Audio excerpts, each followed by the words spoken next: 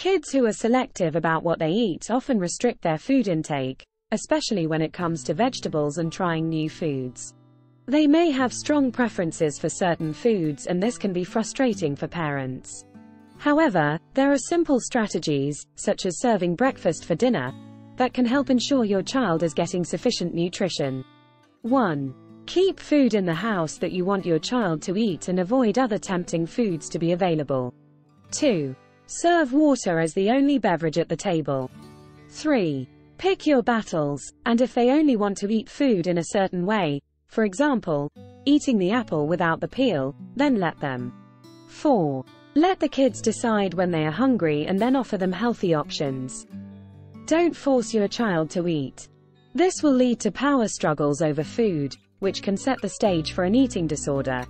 5. Give the food a cool name. For example, I used to call broccoli a small tree. 6. Praise your child if he bites, licks, smells, or tastes a new food. 7. Go out for a long walk just before lunch, when they should be hungry, and when your child asks for food, tell them you only brought an apple, or a new food you would like them to try, and cut it into small pieces for them. 8. Remember that, on average, a child needs to be offered a new food about 15 times before they may eat it, so keep introducing the new food many times before giving up. What is the connection between ADHD and picky eaters? Researchers at Duke University found a high correlation between selective eating problems and ADHD.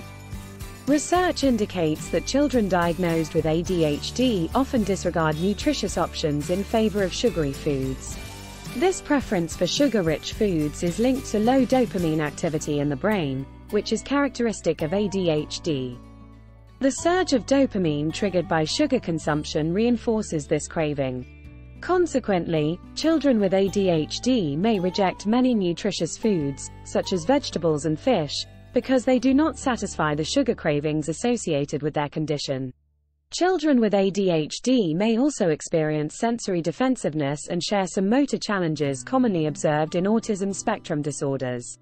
Picky eaters often display heightened sensory defensiveness, where certain tastes, smells, or appearances of food can trigger discomfort akin to feeling hurt by the sensory experience.